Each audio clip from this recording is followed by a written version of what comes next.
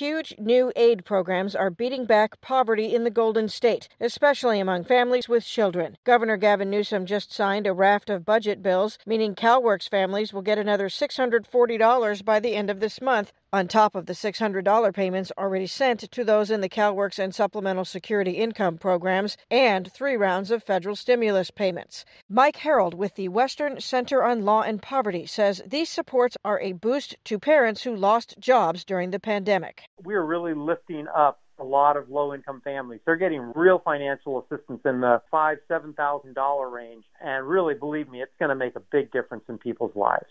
The California Comeback Plan, as Newsom calls it, also puts $5.2 billion toward rental assistance, so families can apply to get all their back rent paid and even get a few months ahead. And last week, parents started receiving payments of up to $300 a month per child as part of the Biden administration's expanded child tax credit. Harold says the fact that the funds are going out monthly instead of all coming in at tax time is a game changer.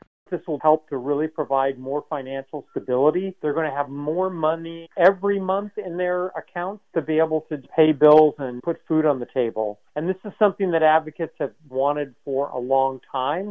And the help for children doesn't stop there. California has also added 100,000 new slots to the state-funded child care program and raised what it pays child care operators to encourage more of them to reopen as the pandemic subsides. The budget also includes a significant funding increase for K-12 schools. This is Suzanne Potter for California News Service. Find our 8 trust indicators to support transparency and accuracy at publicnewsservice.org.